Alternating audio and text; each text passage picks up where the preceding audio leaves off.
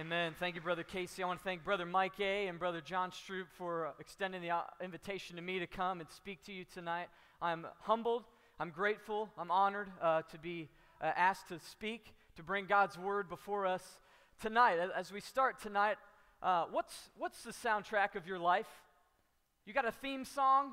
That song that, man, if you could put it on your alarm clock, be the first thing you hear when you wake up, just gets you juiced up, fired up for the day. Anybody got a song like that?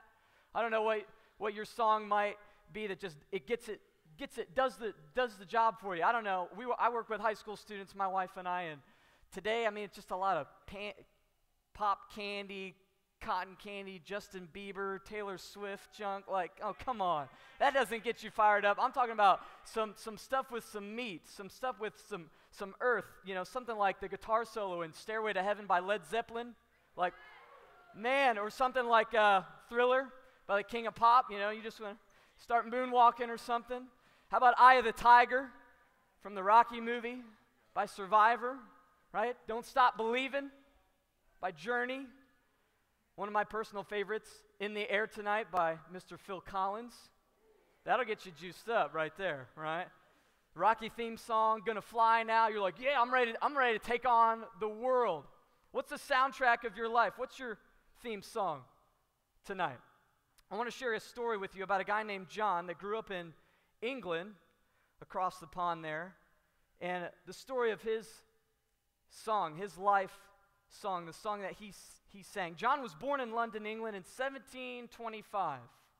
His mother died when he was just 7 years old, raised in a single-parent home, being raised by his father who brought him up on the sea, out on the ocean as he worked as the captain of a ship. And he had been a sailor as a young man, but an unruly and insubordinate young man. Does that describe anybody here tonight? One captain called John the most profane man he had ever met. And that was not an easy title to come by, especially among sailors. But John was pressed into the Royal Navy. He eventually deserted the Navy and then got into the slave trade. He ended up a captain of a ship that carried slaves between Europe, the sugar plantations of the West Indies, and Africa's slave coast. In 1748, John had a spiritual conversion on a journey back to England. He almost drowned in a terrible storm, but he prayed to God in the midst of that storm, and the ship did not sink. But it wasn't the first time John found religion, but it was the first time that it stuck.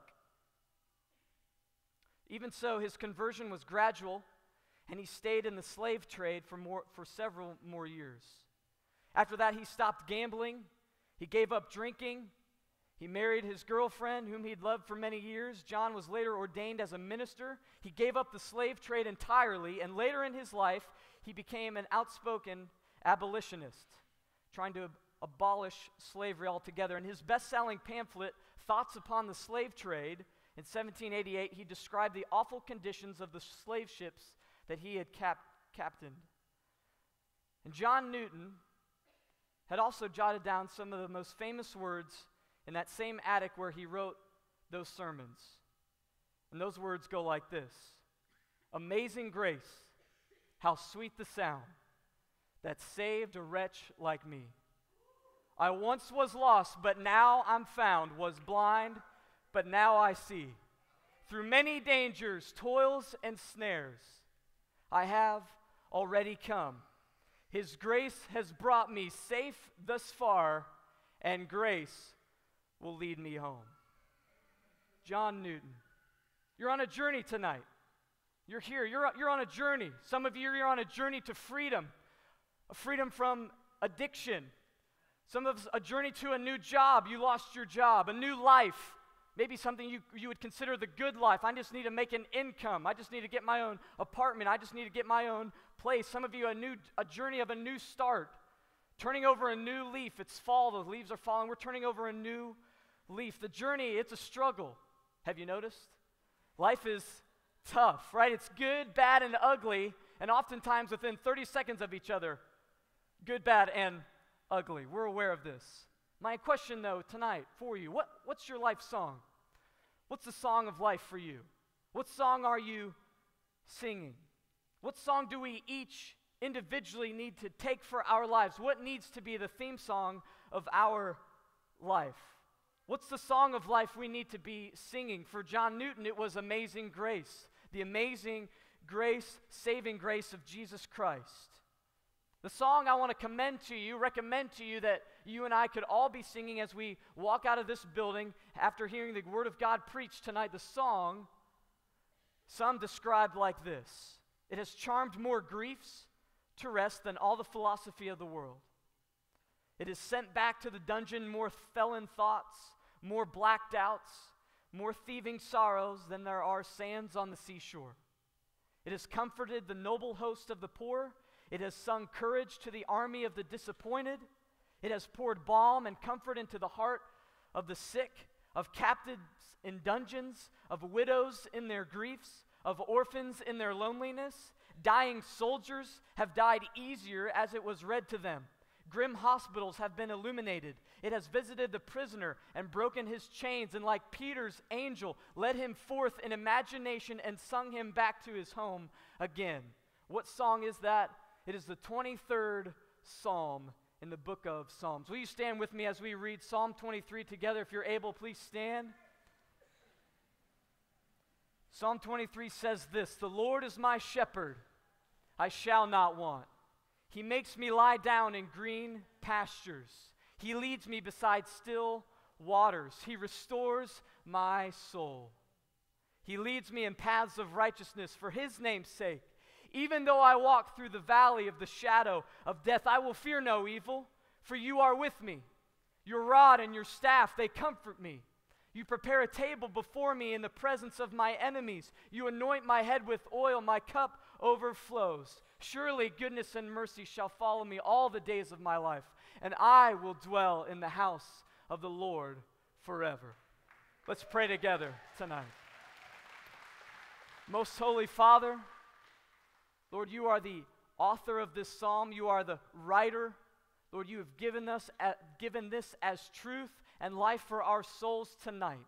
God, I pray by your word you would work mightily in this place, in this room, Lord, as other ministries, as children and our teens are ministered to as well, that your word would shine brightly, that Jesus would be made much of tonight. Lord, I also want to pray for my brother Casey as he comes in just a few minutes from now to open your word again, to hear the truth of it, to meet personally with our Lord and Savior Jesus Christ. It's in your most holy name we pray. Amen. Thank you. You may be seated. John Newton realized something that we all need to realize or be reminded of tonight. The journey is long and hard. There's no quitters. How will my life go? How is your life going? How will it all turn out?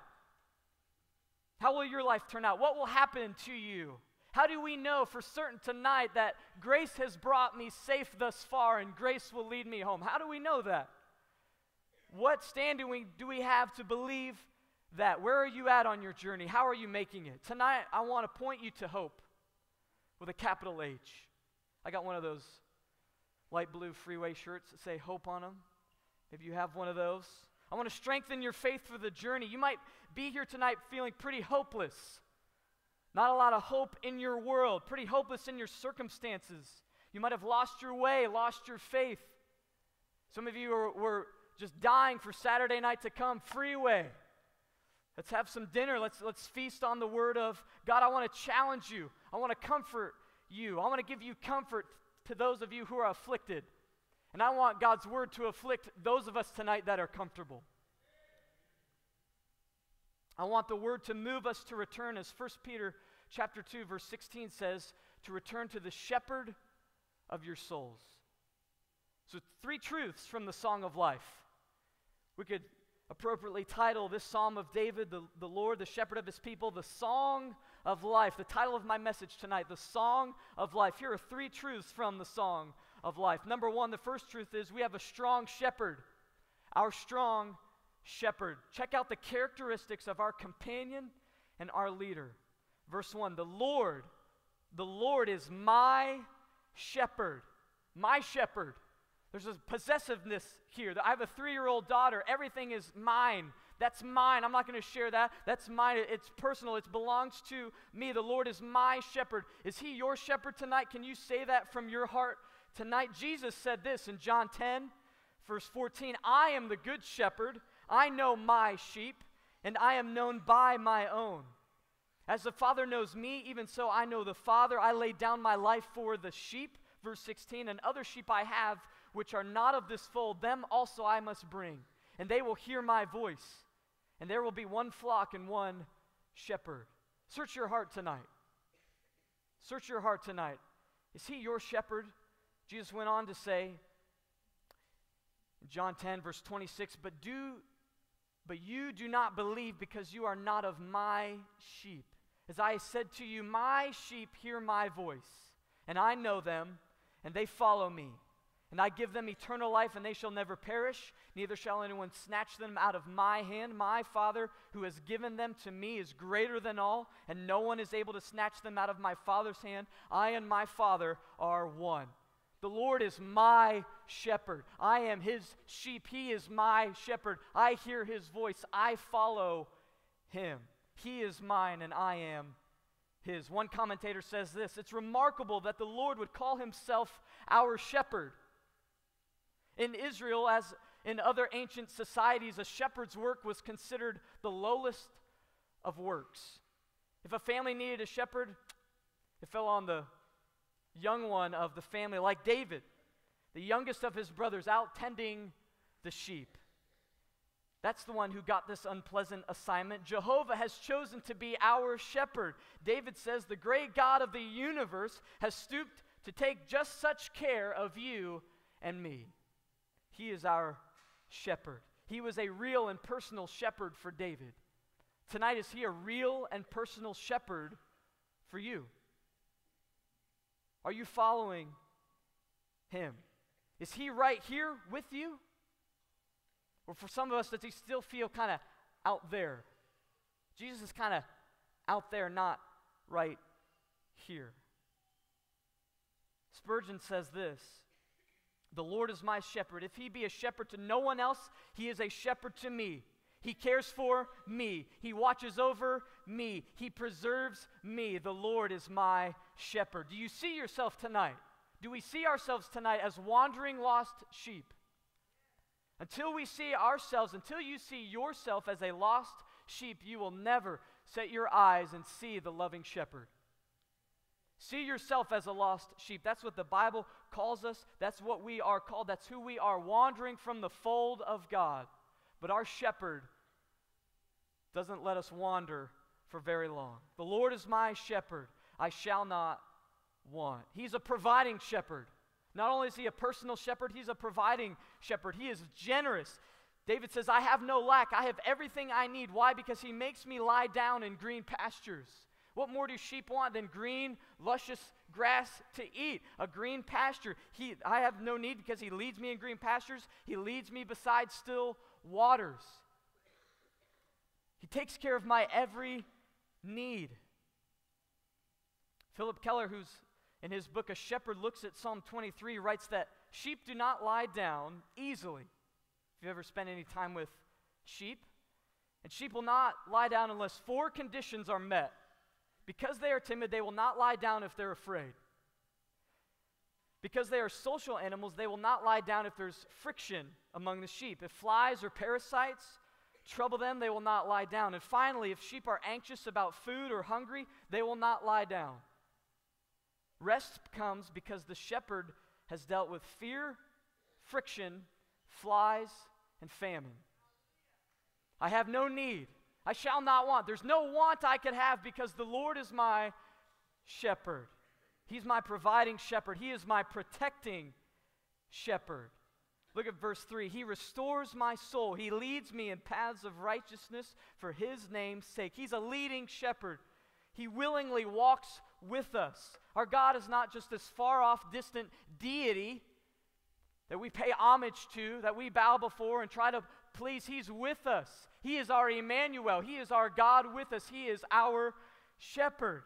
He leads us in paths of righteousness. He's leading us. He's looking around. He's looking for us, for his name's sake. What kind of shepherd loses track of his sheep? That's your whole job, dude. You had one job. Watch the sheep. Care for the sheep. This is who Jesus, our Savior, is, a good shepherd. He keeps us as his own because we are his sheep. He is our shepherd. This is our strong shepherd. He's alert. Look at verse 4. Yea, though I walk through the valley of the shadow of death, I will fear no evil, for you are with me. Your rod and your staff, they comfort me. Did you sing that truth tonight? Though darkness seems to hide his face, I rest on his unchanging grace. In every high and stormy gale, my anchor holds within the veil. Darkness is part of life. This is a journey. This is a difficult journey. For some of us, it's a devastating journey. There is the shadow of death. We have a strong shepherd, yes, but there is still, number 2 tonight, second truth, the shadow of death we find ourselves or have found ourselves in at one time or another. But the shepherd is with us in the shadows. The shepherd has his rod to ward off any predators. The shepherd has his staff to bring us back, to pull us back from danger and from harm. But the difficulties of the journey. Tonight, search your heart. Do you have the good shepherd in your valley of the shadow?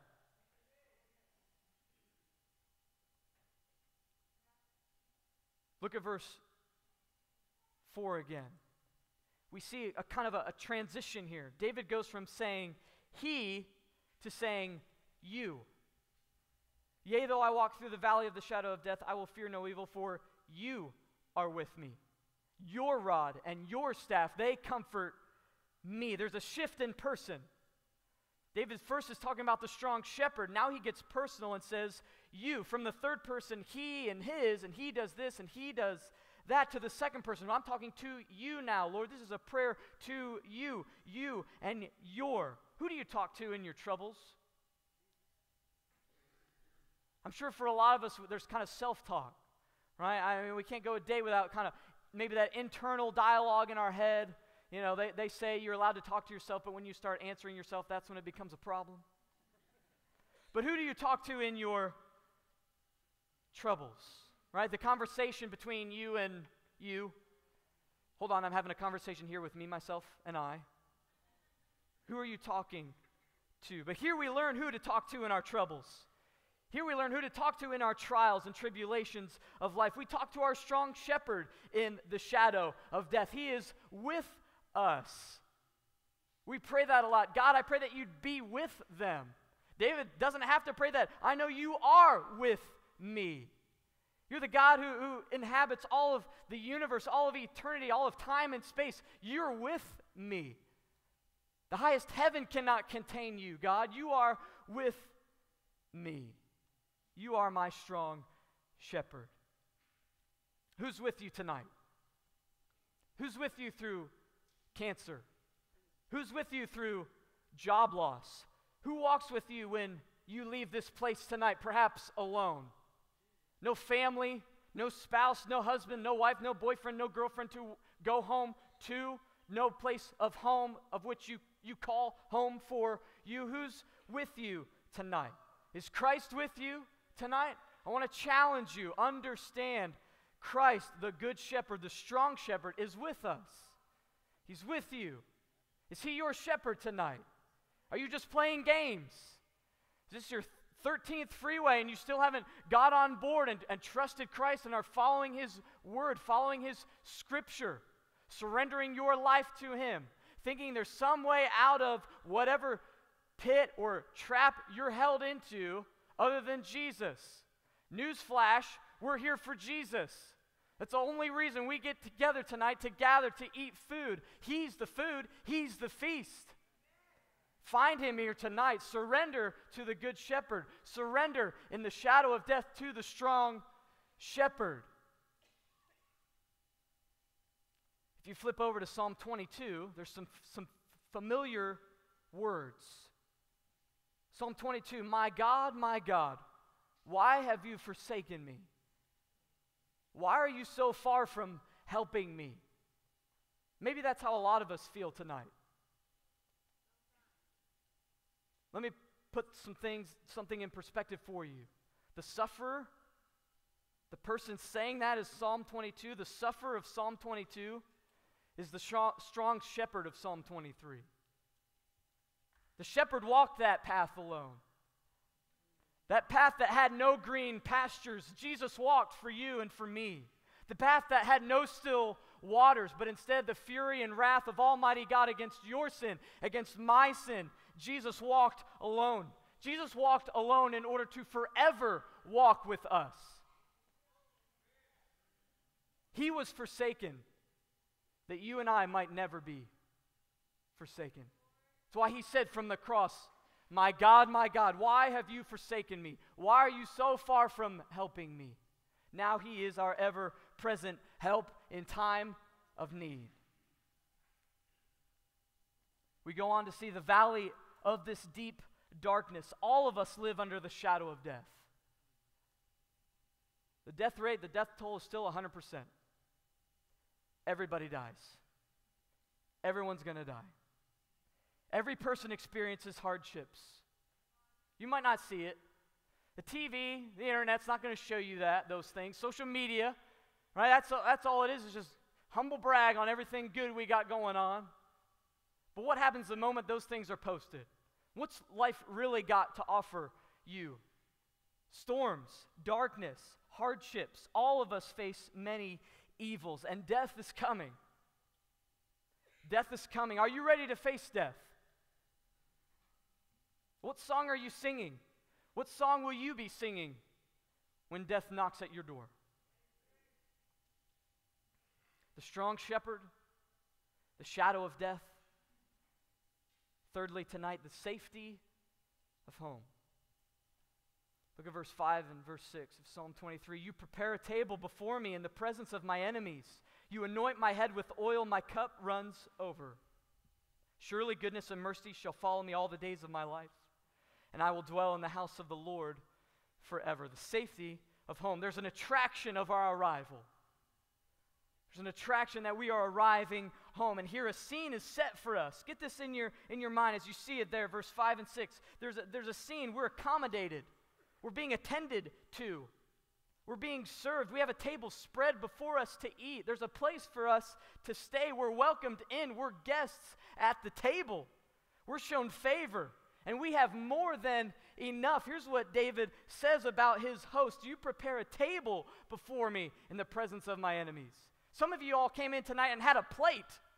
And that's great. But there's a table. Like, you get the whole table. Like, pull up a chair. Come forth to the table. Not just a plate. A table is prepared for you. And what do you bring to the table? What do I bring to the table? What do any of us bring to the table before Almighty God? Absolutely nothing. Shane and Shane, Christian music artists, have an album called Bring Your Nothing. I love it. Bring your nothing. What can we bring? What can a sheep bring to his shepherd? Nothing.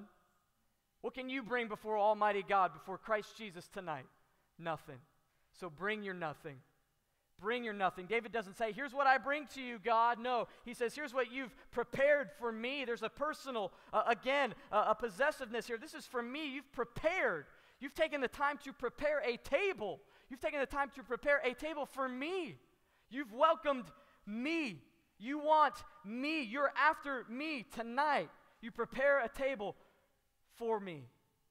He prepares a table for us. He puts oil on our head. He says, you anoint my head with oil. In the East, this was a sign of respect and honor to someone.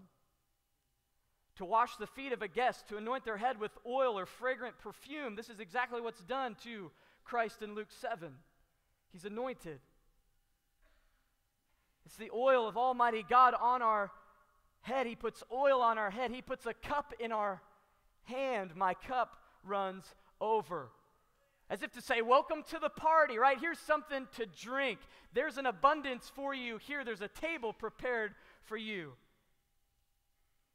And of course, David can say, surely goodness and mercy shall follow me all the days of my life, and I will dwell in the house of the Lord forever. This is his home. He is the host. Your shepherd's name is goodness and mercy. The strong shepherd has a name. His name is goodness. His name is mercy. And if he's with you and you're at the table with him, the table that he's prepared for you in the presence of your enemies, then all of goodness and all of mercy is yours.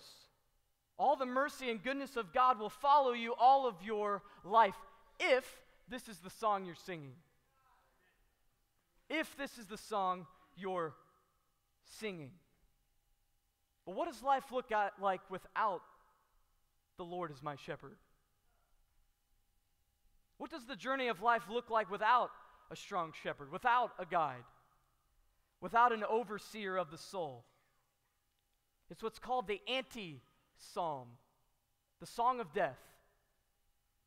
David Powlison writes this: without a good shepherd, we script our lives to the opposite of Psalm 23, to an anti-psalm of foolish hopes. You've been there before? Foolish hope. Life is still a journey, and we still head toward a destination. The difficulties and threats along the way are identical, but everything else is different. Anti-psalms build a life journey on the premise that the Lord is not present and active. Maybe you believe that tonight. So what remains when we remove the Lord's presence from our life, some of us tonight are very aware of this, when we remove the Lord, when we stiff-arm the Lord, which is interesting because in the New Testament it says God resists the proud. So if you're proud and you're going to resist God, you're going to stiff-arm God, then like the Heisman Trophy, God's going to stiff-arm you.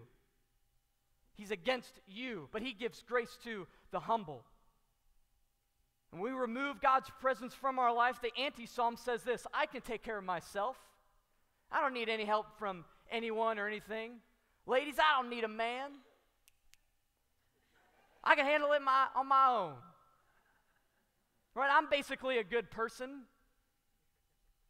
I mean, come on, I'm not Craig Wood. I didn't murder that precious Haley Owens. At least I didn't kill anybody. Right? I'm a good person. I can pursue and achieve my goals. Oh, I can shake these chains. Yeah, I can quit whenever I want to. God speaking to anybody tonight? And when you follow those anti-psalms all the way through, you come to a dead end in the valley of the shadow of death. You come to, I am alone. No one looks out for me or looks after me. I have no strong shepherd. I am empty. I'm needy. I'm restless. I'm unsafe. I have no protector in the valley of the shadow of death. And in the end, I lose every good thing I ever had, and death is my shepherd. That's the end of the anti-psalm. That's the end of a life that removes the Lord's presence out of life, removes Christ Jesus out of your heart, out of your mind, out of your life, out of your family, out of your job, out of what you do with your money.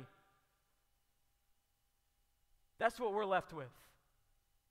But with the Lord Jesus, with the good shepherd, with the strong shepherd of his sheep, death is just that, a shadow. A shadow. Charles Spurgeon says, nobody is afraid of a shadow, for a shadow cannot stop a man's pathway even for a moment. The shadow of a dog cannot bite. The shadow of a sword cannot kill. The shadow of death cannot destroy us. So which faith will it be tonight for you? Every person experiences hardships on the journey. All of us live under the shadow of death. All of us face many evils. Live any one of the anti-psalms, and the end is your loss. But live Psalm 23, the song of life, and you will find that you will awaken one day and say with joy, I'm home. I'm home. Friends, tonight, Jesus is how we make it home. Jesus is the song of life. Is that the soundtrack of your life? Is he the theme song of your life? Is he the theme song, the song that every morning you arise and awaken to? Jesus. Jesus. He is life. Sing his song of life. He gave his life and conquered death so you could sing his song of life. Sing his song. I don't care if you're a good singer or not. Sing the song loud and proud. Maybe tonight you're a Christian, but this isn't the song you're singing tonight. This isn't the song you definitely did not wake up singing when you awoke out of bed, rubbed the sleep from your eyes. Then come back tonight. Come back, return to your shepherd. Repent from your straying away. Confess to the Lord Jesus where you've been, even though he already knows, and ask for his forgiveness and continue in faith to hear your strong shepherd. Continue in faith to listen to his voice. My sheep hear my voice. Hear his voice again tonight. Hear his word. Hear his instruction. And maybe tonight the Spirit of God has convicted you. Maybe you understand it truthfully in your heart. Your life is the anti-psalm. Your life is the life removed from God's presence. You have no part in the family of God. The Bible talks about sheep and goats. Well, you're a goat. You're not part of the flock in the pen of God. You're not a sheep among his fold. The Bible tells us to confess with our mouth the Lord Jesus and believe in our heart that God raised him from the dead, and you will be saved. We will be saved. And in that, after that, continue to walk in that salvation. Continue to be guided by the good shepherd of your soul. It is only then you will find yourself singing the same song, singing the same lyrics that David sang, I will dwell in the house of the Lord forever. And in the end for you, you will make it home. Dear friends, tonight, sing the song of life. Let me pray for us. Father God, we love you. We thank you for Christ Jesus.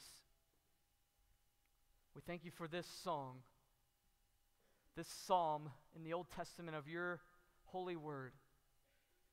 Lord, what comfort it has brought us in our afflictions. What restoring power it has when we simply understand we're sheep, you're the good, strong shepherd, we need you. And you are standing here with open arms, ready to receive us back into the fold. God, I'm afraid tonight there's individuals in this room that have heard the truth of the good news of Jesus Christ, that life is offered to them, and they will walk away. They will plug up their ears, they will plug up their heart to your word. God, I pray by your Spirit you would convict, you would work in hearts. Lord, you continue to speak, and they would hear you and receive you and repent from all sin and find forgiveness, find freedom from the strong shepherd. Lord, we know you're with us through the shadow of death. We know we have safety in your home as you prepare that table for us, as you prepare a place for us, and one day call us to be with you forever. Lord, we look to that. We sing that song. We sing that song of life. For you are most worthy. Lord, thank you for Jesus. Thank you for his sacrifice. Thank you for allowing him to be our strong shepherd. Thank you for allowing him to be our song of life. It's in his beautiful name that we pray. Amen.